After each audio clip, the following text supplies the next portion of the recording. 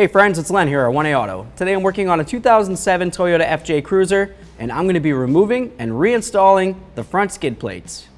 It's going to be a very easy job. I want to be the one that shows you how to do it. If you need any parts, you can always check us out at 1aauto.com. Thanks. So I'm going to use my 12mm with an extension and go right up in this hole right here. There's a bolt that goes up into the body of the vehicle.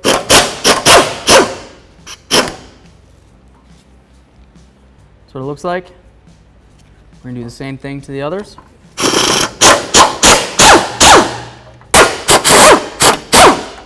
Gonna be the last one here. There we are.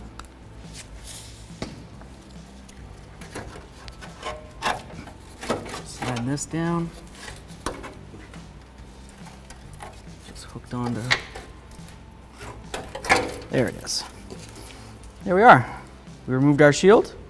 We'll get this out of the way. So right up front here, you should have two bolts, one here, 12mm. These ones are missing, but I do want to tell you that right up here, there's these little hooks that go up and they go up into the frame area there, okay?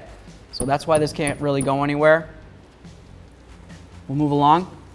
On the rear, you've got a 12mm up in this hole.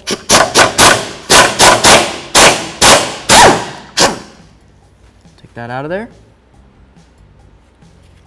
We're going to grab this last one right here. When we do this, the shield's going to want to come down, so make sure you're clear. Hold it up if you need to.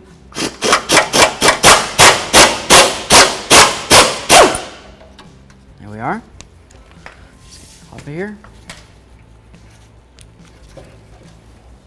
So our two bolts.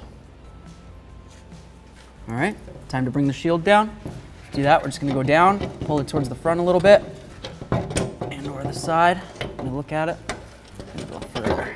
There we are. Just like that. Easy peasy. We've removed our front shield.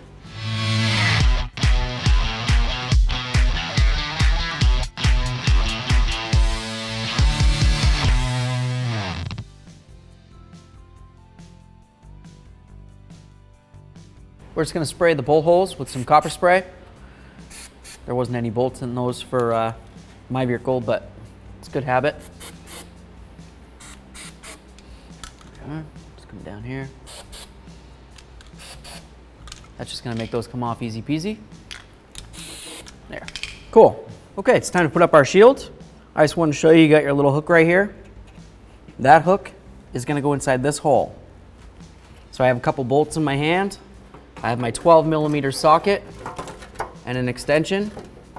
The hook's holding up the rear of the plate. And that's nice because it gives me an extra help for holding up the skid plate. There we are, got those started. We'll get a couple in the back there. Okay, we've got them all started. We can go ahead and tighten them up. Okay, 12mm. I'm gonna blast these in.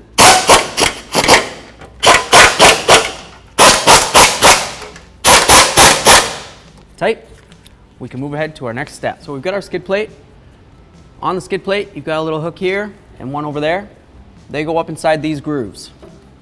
So you want to have it in the downward position. Line those up with where they need to go. However, there we are.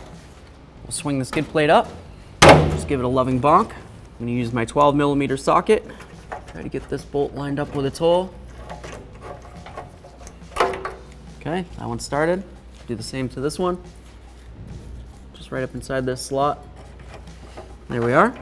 Okay, let's tighten those up. Got my safety glasses on. I'm just going to blast this up. Here we are. We'll do this one. Same thing. Cool.